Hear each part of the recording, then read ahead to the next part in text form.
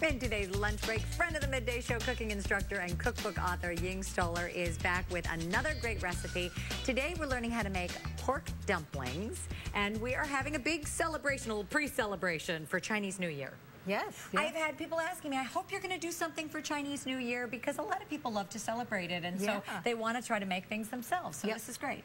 This is the biggest holiday in China. Do you know that? I mean, there's people take like 2 weeks off. Oh my goodness. Yeah, and they celebrate, pretty much those whole 2 weeks. Well, we're going to celebrate, but we're going to have a meal for one day. Yes. But you did bring some great decorations in today. We want to get festive around the house here. Sure. And then we're going to make some pork dumplings. Yeah, and also sometimes called Shao Mai. You know, there's so many different ways to call them, different shape. They call differently, you know. So I'm using ground, in fact, chicken today. You can use ground pork, and I just use the ground chicken today. But so what's the difference in the shape when they're called Shao Mai? Shao Mai is, you know, like a kind of round. Well, they have some made. I'll show you in a little bit. Okay. But if it's, you know, steamed dumplings, you know, those kind of oblong, like, you know. Yeah, and what are those called? Those are dumplings. Okay, they're called dumplings. I see. So I have a ground chicken here, and I'm going to just use some chopped mushrooms. And it's very, very simple. You know, some people think it's very complicated. In fact, it's very, very simple. Chop some water chestnut. And also I'm going to add a little bit pepper, green onions. Pretty easy, right? Simple. Right. And a little bit of sugar, a little bit of, that's the salt, and a little bit of sugar. And we're going to add a little bit of soy sauce. And then finally, we're going to add an egg. So to put them, you know, hold them together. Yep. Okay. Then I'm just going to mix very well. And then we'll be ready to make the Shao Mai. And I already have some pre-made. So, you know, all you need to do is just mix them very well, you know. And we're going to show you how to mix them. After you mixed it all up, do you put it back in the refrigerator to give it a firmer consistency, or no, it's okay to?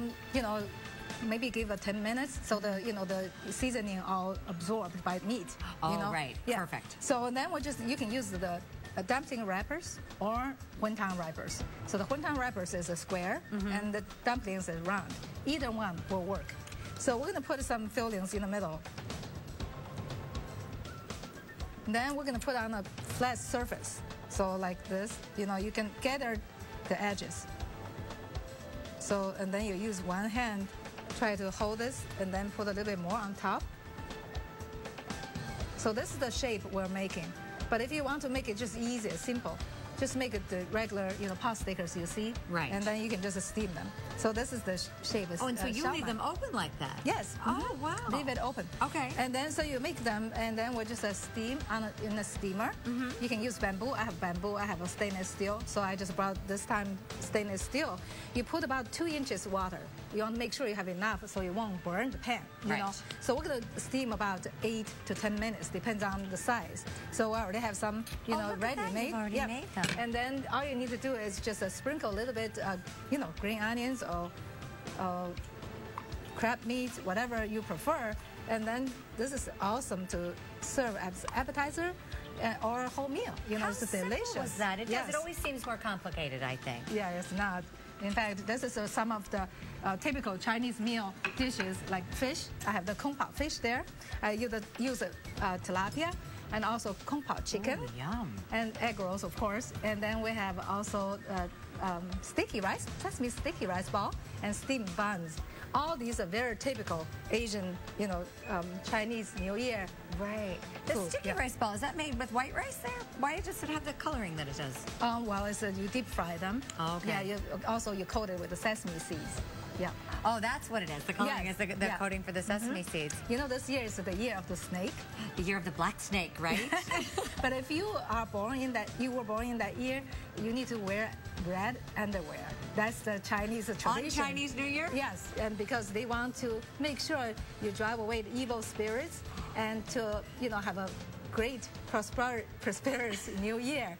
Okay. So as 春节好 is a happy Chinese New Year, and then 恭喜发财 is a, you know, a good fortune. So Chinese people are very big on those things. You know, red color is another thing. It's drive away evil spirits and to bring good fortune. So get some red decorations, and if you were born in the year of the black snake, then you're going to have to pull out the red underpants as well. Thank you so much, Ying. You're welcome. Great recipe, great Thank idea. You so much. If you want to learn more, you can go to yingskitchen.com for lots of great ideas, or we can link you right there at WGN-TV.com/midday, and we will have the recipe for these wonderful dumplings. You can put pork or chicken in them. Always lovely to have you. Thank you. Thank you so much. And we'll be right back.